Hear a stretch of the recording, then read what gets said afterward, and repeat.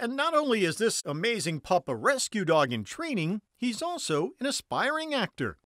Jon Dorflinger, a filmmaker from Saratoga Springs, came to Westport this summer to meet Elton.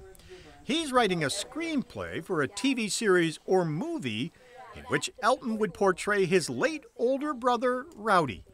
Rowdy was famous in the community. He was a therapy dog, certified water rescue dog, and he worked every day in classrooms in the Elizabethtown-Lewis Central School District.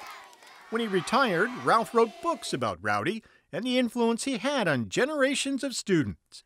We tagged along when Rowdy met students at Camp Dudley a few years ago. And now Jon is writing Rowdy and Ralph's story for TV or the big screen. He met earlier this summer with several teachers and says their stories will help him write Rowdy's.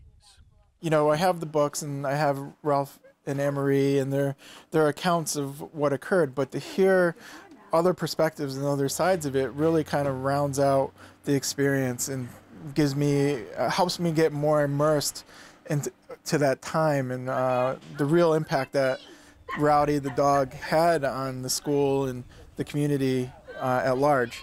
So, and to hear these teachers talk about how their students reacted to the program and how the dog gave students confidence that they just didn't have before is really enlightening. I think this would be a really great show. I mean, great family show. It's going to be heartwarming and funny and light and something that we kind of need today. We need something that is not so heavy and sad. Like we need to smile, and this could be a really remarkable show to lift people's spirits.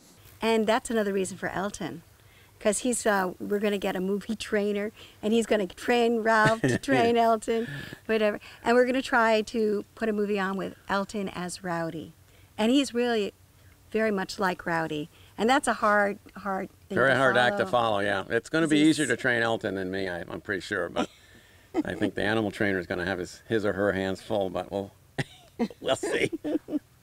So that's what we're doing. So we're working on that. So that should be quite an adventure. We're retired and we're becoming movie producers. It's exciting. It's very exciting.